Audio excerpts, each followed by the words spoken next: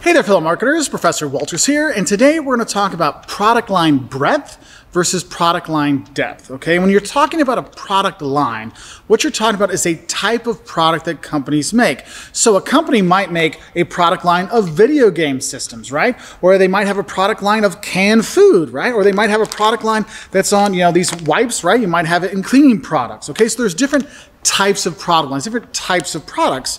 And when you look at product line breadth versus product line depth, when you're looking at product line breadth, you're looking at how many different types of products do you sell. You have the gaming systems, and then you're starting to spread out. You have the canned food system, and then you have the hygiene product line. You have these things out there. So you're expanding your product line breadth when you start to have more different types of products you sell. Now, if we're looking at product line depth, that is looking at selling more of the same product. So I'll use my shirt as an example. So Wolters World, we sell all kinds of t-shirts, but the thing is we have our t-shirt product line, right? So we have the normal little one here, but we also have, hey, if you want an Italy themed t-shirt, hey, we have another Italy themed Wolters World shirt. But what if you like, the UK? Well, guess what? We have a Britain themed one, right? So we're having more of in that t-shirt product line. We're going deeper by offering more products. And so if we look at these two individually, I want to give you some examples of them. So if we look at product line breadth so if you look at Microsoft, you'll see they have a few different types of product lines. You have of course, you have your Windows, right? Software thing. So they have their software product line, but also they make this Microsoft Surface laptop. So they have their hardware product line, but also they have their console gaming. They have their Xbox, right? So you have the console gaming line. So there's a lot of breadth out there, but why would they do that? Why do companies increase their product line breadth? Well, if you think about it, we want to capture new markets. So when Microsoft came out with the Xbox, they said, hey, there's that whole console gaming market out there that we're not addressing. Let's go after it, okay? So it can give you that.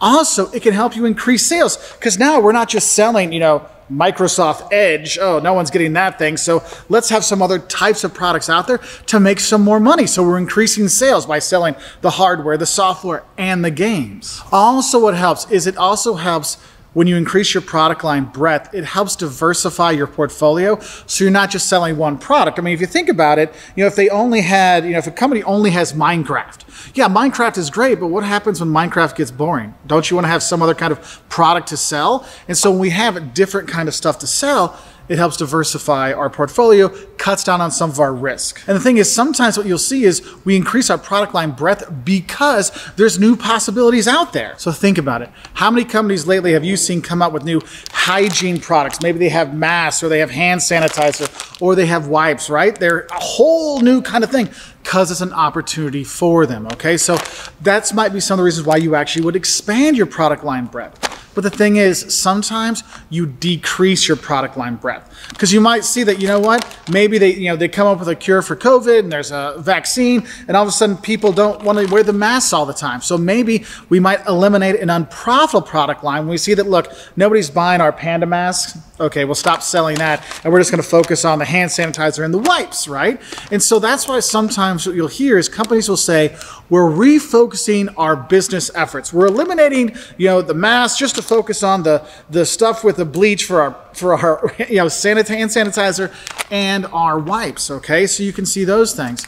Other things you might see is sometimes companies just want to eliminate old products. They see that, look, it's not really worth it for us anymore to have this. People might still be buying it, but I don't know if we need it anymore. If you look at companies like Sony, eventually they stopped selling VCRs because, maybe people were still buying it, but it really wasn't worth it for us. So we got rid of that overall product line.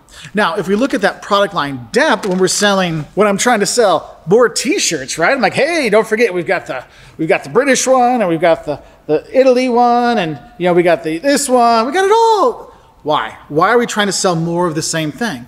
Well, if you think about it, you might want to increase it because it gives you more sales opportunities. Some people don't want this one. Some people want to remember when I studied abroad in Italy and I just want to have that Italy memory. Yeah, it could be that. Also, think about it in terms of cereal. Kellogg's. How many different kinds of cereal does Kellogg's have? You've got Kellogg's Fruit Loops, Kellogg's Corn Flakes, Kellogg's Apple Jacks, Kellogg's Raisin Bran. You've got all these things out there, and they're doing that because they see there's more opportunities out there. Because you know what? As much as I love Fruit Loops, I probably shouldn't be eating any more Fruit Loops. I probably should be doing that, Kellogg's Raisin Bran instead. So that can help them. Also, you might see that there might be a niche product out there, like maybe you have gluten-free Rice Krispies, right? For that niche market of the gluten-free market. Other things you might see is sometimes your competition just demands it. If your competition's selling that, hey, we probably need to sell that as well. So you might match, and that happens. And the thing is though, it's very similar when you might want to decrease product lines, because you might see, you know what, right now, nobody's really traveling to Italy, so maybe we eliminate the Italy t-shirt, we just have the plain one and the British one, and we just do that. Because you might see that, look, sometimes you have unprofitable product, like individual products, so you might get rid of that. You might cut them out because it's not working as well. It's not selling as well. I mean, think about it. Do you notice you can only get Monster cereals during September and October and not all year round? Because they saw that, look, it didn't sell all year round. Let's just sell this focus time because it can be actually better for us. And so they adjust their product line depth by adding the Monster cereals during the Halloween season, right? And so that works out. But also sometimes what you might see is companies will eliminate some of their products because it might just be the company's objectives at that time, or they might do the, we want to refocus our products on our core brands. So we're not going to have 90,000 different Cokes. We're going to focus on Coke, Diet Coke, and Coke Zero Sugar. And that's what we're really going to promote. Yeah, I mean, you can do those things. There is that. But I just want you to get this overall idea. Product line breadth is the different types of products you sell. Product line depth is the number of products of the same kind of thing you sell. All right, so I hope this helps you understand the differences between the two. If you want to learn more, we got plenty of videos to help you out. And I'll say bye.